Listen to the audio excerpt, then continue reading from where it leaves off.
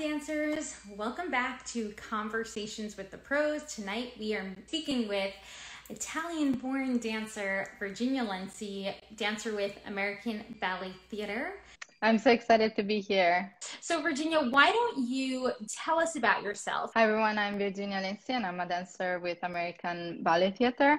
I'm originally from Milan, Italy, and I've started dancing when I was about 3 years old. I actually stopped when I was around 8 because I wanted to try everything else. So I tried everything else until about the age of 12. And then at 12, I was like, okay, I want to dance. This is what I want to do with my life. And I then joined La Scala Ballet Theater in Milan.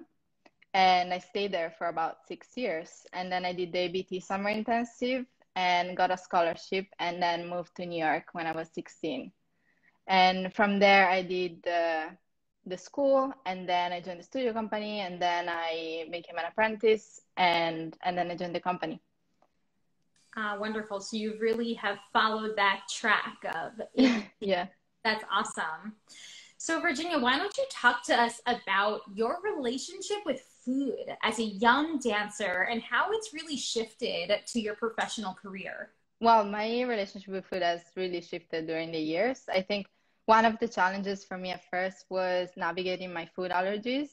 And I think when I was younger, that really kind of stopped me. I felt like a little bit of an outsider because I had food allergies. And I had to prepare my own food all the time. And I still do actually. So I have to always, have a plan to what I'm gonna eat. And especially if I go out and then from there, when I went to New York, I came here when I was 16. I was by myself. And that was definitely something I had to navigate, the food situation too. Especially, I think it wasn't easy because I was young and I also had food allergies and I had to try and find the right balance to be eating enough because we were dancing way more hours than I was used to. And then at the same time, just being able to enjoy the foods and cook by myself, like for myself at such a young age. So I had to navigate that a little bit. And until about like 6 years ago, that's when I started to really get to know my body and get to know myself. And I think confidence and loving myself shaped my relationship with food a lot of the times. And because having restrictions, I have food allergies to dairy, eggs, and nuts. And having restricted those my whole life, I think I went into a pattern of restriction when I was younger because I was just navigating all of this by myself. So I was like, okay, let's do, what everybody's doing. And I was looking outside a little bit too much until I realized, my body is my body and everybody is different and everybody needs different things. So I think was the main realization, and just not being afraid to ask for help if I needed help in sense of managing the food and the quantities, especially during, long shows, long hours. I think that was the main thing, realizing that I actually needed help figuring that out and asking for help. Yeah, and food allergies in of themselves, can be pretty isolating for some dancers, especially with navigating, what to bring to studios. And being a young dancer who's traveling abroad for the first time at 16 years old, that's a lot of responsibility. And I know a lot of dancers right now, post-pandemic, have traveled for their summer intensives and experiencing probably the same thing, a huge amount of responsibility that is really thrown on them in regards to navigating, how to make sure they're eating enough, but then also being able to decipher between all of the mixed messaging out there in regards to various food restrictions, whether that be restrictions like allergies that, someone has to follow for the sake of their health versus most diet-related restrictions, which really just lead us to unsustainable habits around food. So I give you so much compassion and credit for having to have navigated that at such a young age. Yeah, and I think that traveling and being in a summer intensive is always a little bit tricky in general, I think for everyone. But for me, what really, I think what really helps is just really asking for help to like somebody that is a professional, 100%. Do not go look things, on the internet, those diets. No, absolutely. It's just like ask for a professional, and you'll navigate that with the professional that can advise you on what's best for you, and your type of body, your restrictions, your food allergies, anything that will be good. And with the company, we travel so much, so I had to navigate that. Lots of, hotel room meals, lots of that. So it came a lot for me, like from planning. It's a huge part of my food related life. Yeah, well, you bring up such a good point. Number one is really knowing where you're getting your nutrition education from. And I say this a lot, but anybody can just go onto Google and get the information that they seek in regards to any one type of food rule, or telling us what we quote unquote should or should not eat. So it's so important, and thank you for reinforcing this, but it's so important that dancers actually turn to trusted credential sources when it comes to something like food and like body, especially because of the vulnerability that dancers face in regards to perfectionism and eating disorders and disordered eating. So I agree that really seeking professional licensed resources is so essential, and I'm hoping to provide resources for dancers in that realm. Now, with that being said, a lot of dancers face, and you've spoken about several challenges that you face in regards to, coming abroad at a young age. And it sounds like having to travel a lot is also a challenge. How would you say you work to overcome that? Is it really by relying on professionals? What are some ways that you overcome some of these challenges in regards to like navigating how you're fueling your body for your career? I think so. What I did, especially with travels, definitely professionals, and also it takes time. It takes time and trials. Honestly, it's also, even for me, it's a journey, because you never know how your body's gonna change, and maybe your different habits are gonna change. So it's always kind of a research. And for me, for travels, well, definitely the planning has been helping, and I always have to plan because of my food allergies, but definitely that, and surrounding myself with friends.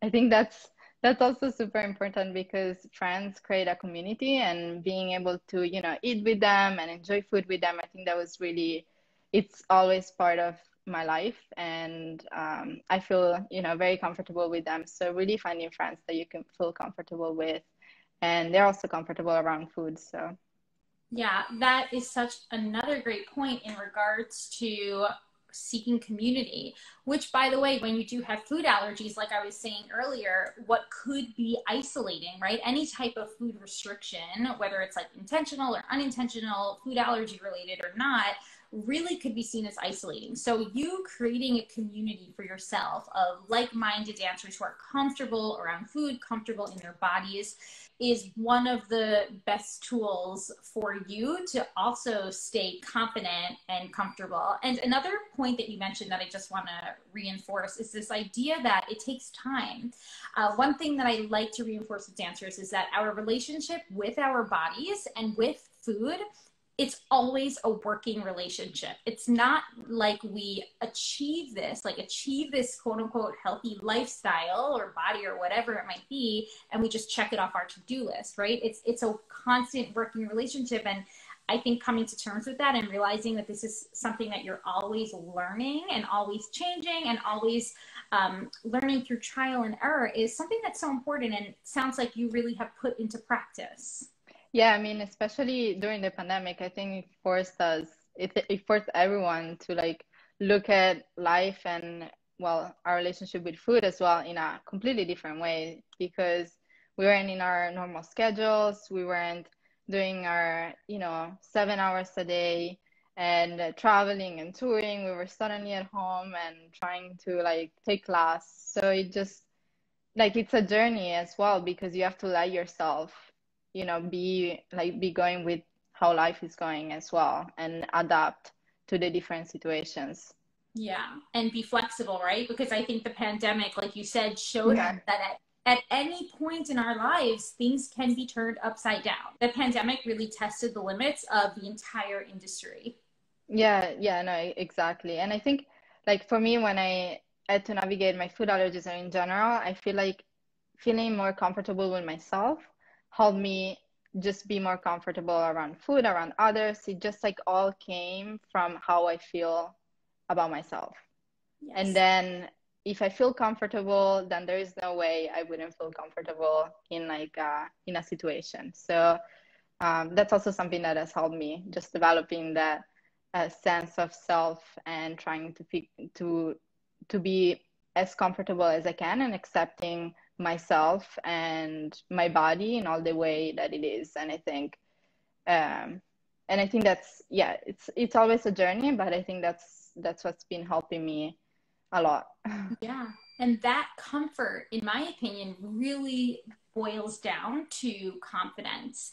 And a lot of dancers struggle, especially younger dancers struggle with building that confidence, especially in an age of social media where we are constantly logging on and seeing, various dancers, various poses and tricks and whatever it might be. And it's just so easy to compare ourselves. But trying to stay true to yourself and work on aspects of building body confidence is, in my opinion, what feeds into that idea of like building trust with ourselves and, like you said, comfort with our bodies to the point of body acceptance and or at least body neutrality.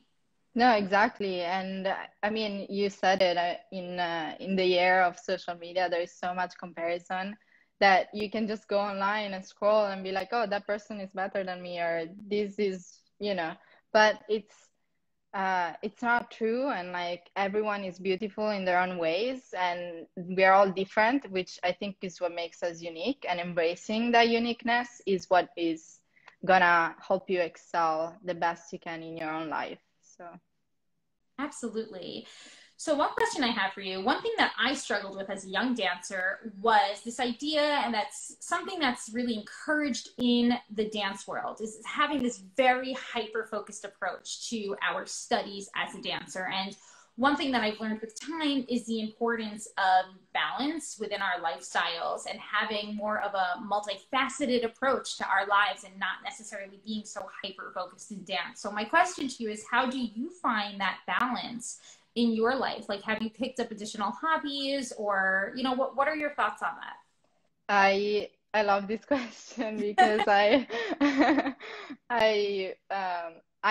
too struggle with that for a little bit in my life. And when you're young, of course, and trying to get into a company, that's like your whole focus. So that's you want the job and that's where you want to get to.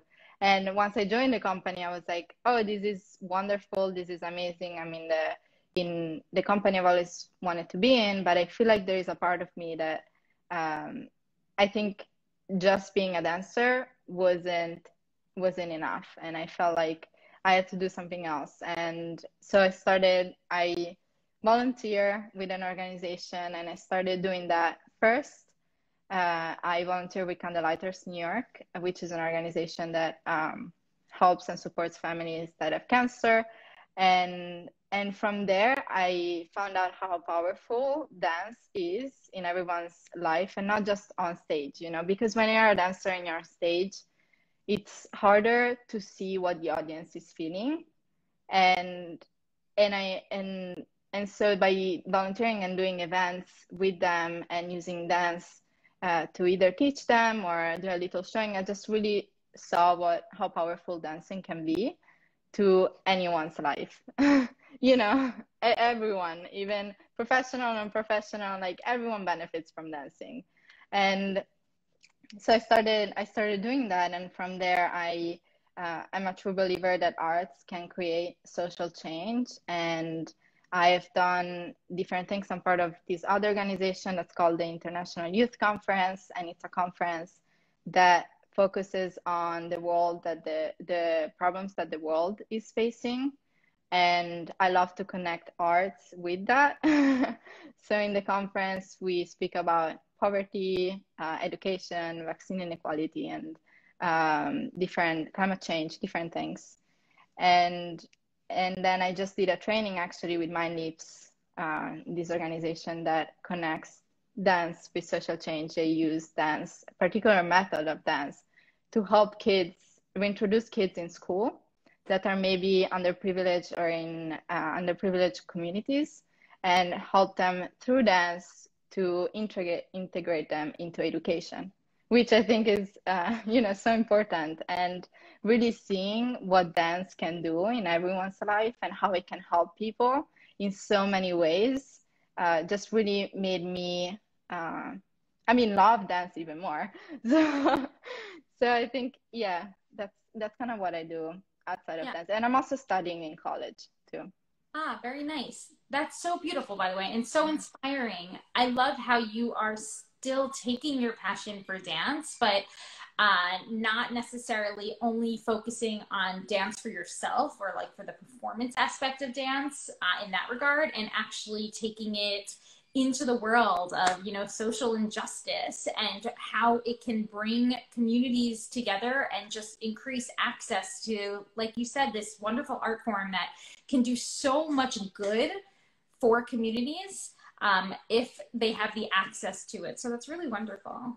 Yeah, and I think a lot of the times dancers can be perfectionists. I mean, yeah, and I am one myself. I think yeah, and just seeing what dance can do for others made me come out of that a little bit more, because it wasn't about me anymore. It was just more about the art form itself, which I think makes you, like, having things outside of dance makes you understand how dance is a part of your life. And of course, it's what you do and it's a part of who you are, but it doesn't fully shape who you are. So everything that happens in the studio needs to be taken in a way that's, if you get something like that's a correction or something, it doesn't destroy your whole world because ultimately we're dancing because we are passionate about it and because we love it. And I think and finding out that dance can do so much more for others makes you understand that really it's more for the art form. And yeah, that's kind of what I realized, what helped me get past the perfectionism and like getting in your head a little bit too much. I love that, Virginia, because that is a really cool way, a really cool channel of like dealing with perfectionism while not necessarily leaving the art form that you love.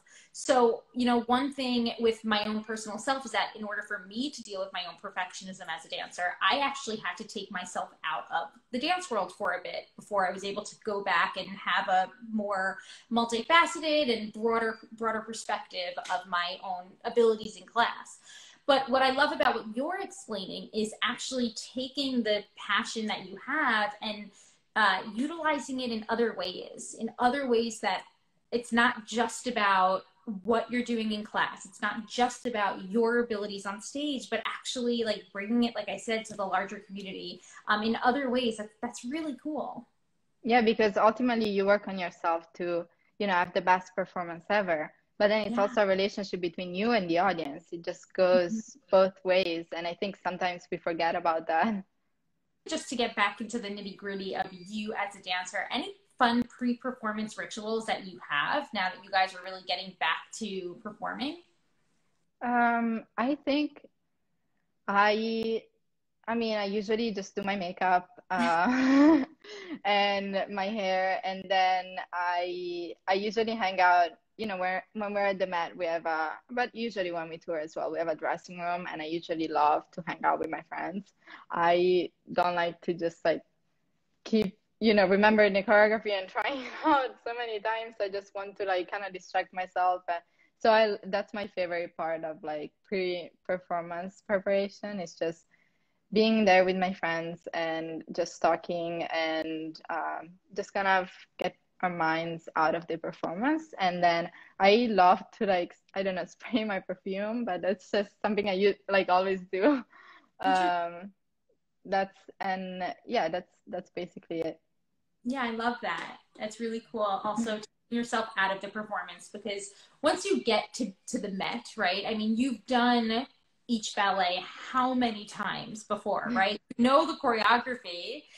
So I think taking yourself out of the choreography for a bit, just for that mental break, is something that's really helpful and really cool. So, Virginia, my final question for you: how would you define what it means to be the healthy dancer?